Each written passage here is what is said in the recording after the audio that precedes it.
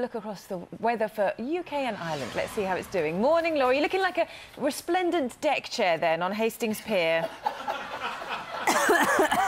I know. I was thinking that with my stripes here this morning. Thank you. Yes, I am here on the pier, and there's literally wood and decking as far as the eye can see. Behind me, this is reclaimed decking from the old pier that burnt down. And within it is the visitor centre, a learning centre, and also lots of archives of old footage from the pier. And beneath me, the new decking. And if you stretched it from end to end, it would be all the way from here pretty much back to the studio in London, stretching 50 miles. At the moment, if you're still on your holidays, here and right along the beach, beautiful weather. So here are the all-important sunny details.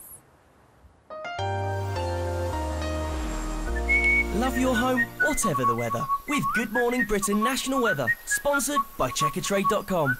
Checkatrade, Checkatrade.com. Good morning. Yes, the weather actually isn't looking too bad. A repeat performance for many of us of what we had yesterday. A little more cloud in the north, the best of the sunshine in the south, and temperatures, again, maybe a degree or two higher than they were yesterday. Now, the first thing this morning, the satellite and radar picks up a fair divide. Further south, the best of any sunshine, but we have got some shallow mist and fog that is quickly burning off. Further north, thicker cloud, but it does mean it's a good 4 or 5 degrees milder this morning across parts of Scotland and Northern Ireland, for example, compared to this time yesterday morning. Now, as we head through the day, the lion's share of England and Wales will have beautiful sunshine once that mist and fog burns off.